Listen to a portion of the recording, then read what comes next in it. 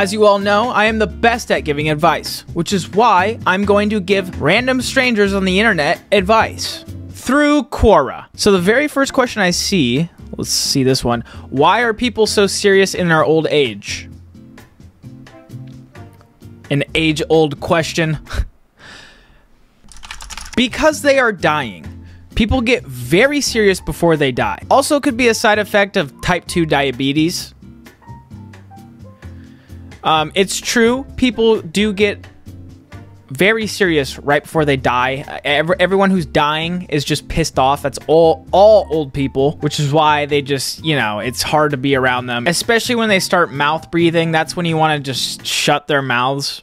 You don't, because that's frowned upon, but you know. And also the type 2 diabetes thing, I don't really know if that's a side effect. I was just kind of taking a shot in the dark. Let's see what other people say. Ken Salad said, we develop a more sophisticated sense of humor beyond the ability of younger minds to understand.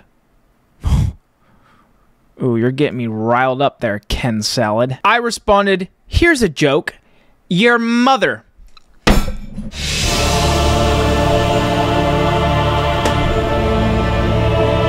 No, actually, I'm going to change it. Ken, I gotta say, I haven't had a salad in years. Fuck!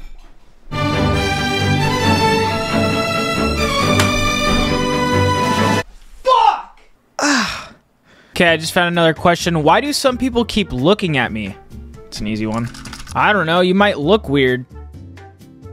It's very true. Some people just look weird and you have to look. It's nothing personal, it's just...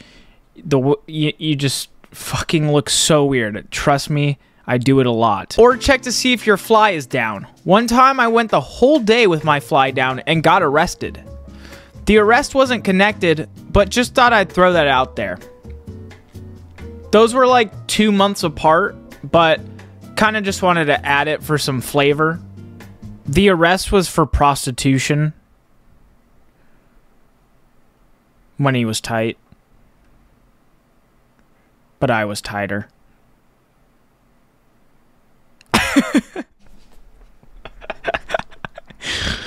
Oh, Mom, don't watch this. How do you react when someone flips you off?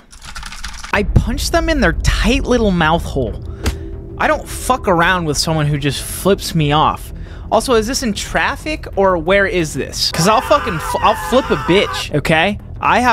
There's nothing stopping me. I've been to prison once. I'll do it again. I'll do it again. Swear to God, I'll punch them in their tight little mouth hole. Okay, let's look at the other answers. America's Gun Club answered, I curl up in the fetal position and examine my life choices. Gonna be honest, I do that every night. Is this the same guy? Oh wait, no, different name. What the fuck? I don't understand. But Aisha said, giggle and wave.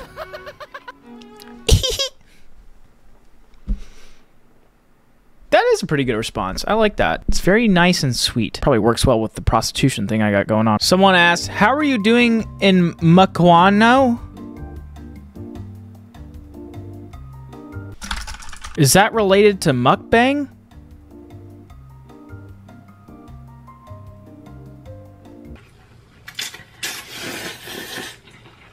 I guess I could look it up. Mukwano. Uganda? Oh, no. I don't know Mukwano. Still could be related to mukbangs, I guess. What would you do if you saw a person who does drugs? I would join them. Unless it's pink cocaine. R.I.P. the GOAT. Liam Payne is dead. However, this was due to pink cocaine, allegedly. What is it, you may be wondering? We don't know. What we do know is that it makes you really want to go skydiving. Like, immediately. Like, immediately. MB said, see if what they have is better than what I got, and if they would share. Valid. A former pharmacist, mind you. Huh. That feels like An interesting combo. Well, I guess it makes sense. Why not surround yourself with the things you love the most? What am I going to tell my man to make him happy?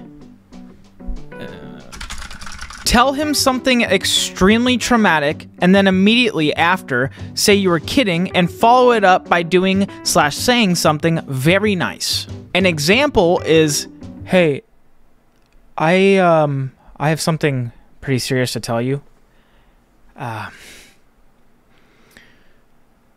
Yogurt, your dog, I ran over him 20 times. The first 10 times were on accident, I promise. After that, I lost control. I lost control. I don't know what came over me. I don't know what happened. Who am I? Who am I? And then he would go, what? And that's when you would go, I'm just kidding. I'm totally kidding. And actually, the opposite. He's right here. He's very good. And guess what? Got you these. Here's some goldfish for you. I'll put them right there. Okay? I love you.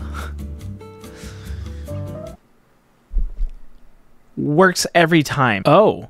How would you react if a black woman showed love to you? Okay. We practice this. I would act natural and thank her for her service.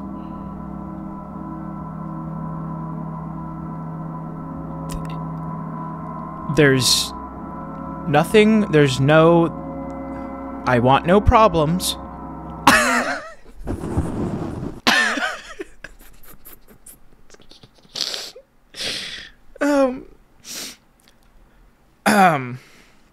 Let's see what the other answers say. Jackson Roy Kirk answered, if she was hot, the same as any other hot woman. I respect that. Full transparency, okay? I am of the type to like just anybody. Anyone I can kind of, you know, sink my claws into. You know what I'm saying? Just show me any attention at all. My type is kind of brunette, and I don't give a fuck what race you are. Apparently my real type is just mixed people. I think I just like a little bit of culture, you know, a little bit of spice, a little bit of pizzazz. I think because I'm so white and pale that I just need to have children one day that are not so much, you know, pale. Well, okay, to be fair, it doesn't really matter as long as she's hot. So we're going back to square one. Can you be a fully functional drug addict? Hell yeah, dude. You can. Now, is it gonna be you, the one that is a fully functional drug addict? Maybe not. But you had to find out somehow. Believe it or not, I was a fully functional drug addict.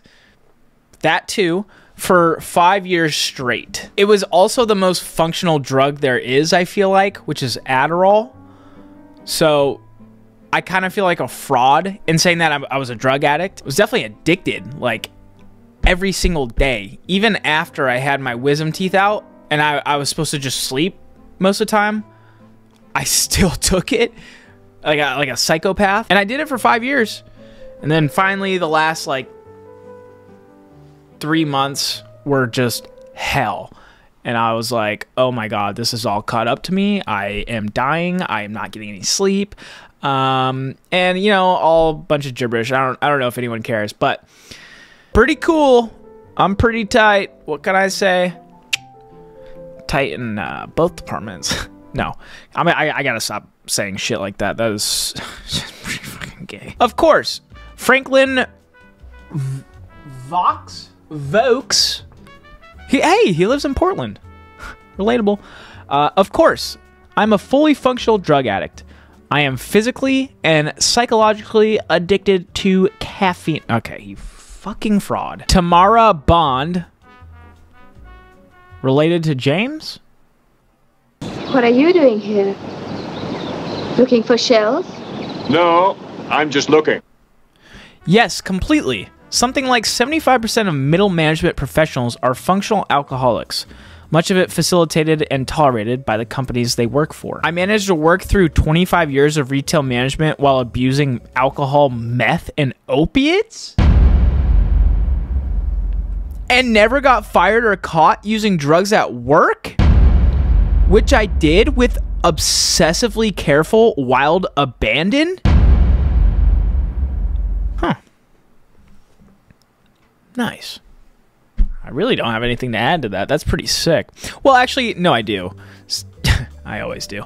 75%? Is that actually true? That seems like a number you just pulled out of your butthole. Oh, to be fair, in her title, it literally says former addict to multiple substances. That's her official title. So, she might be an expert. All right, well, we're gonna end it on that one. Thank you so much for thank you so much for watching. I love you all. Subscribe. We're almost to 1 million. And one piece of advice before I go: go get yourself a bag of goldfish. It'll make you feel better. It always does for me.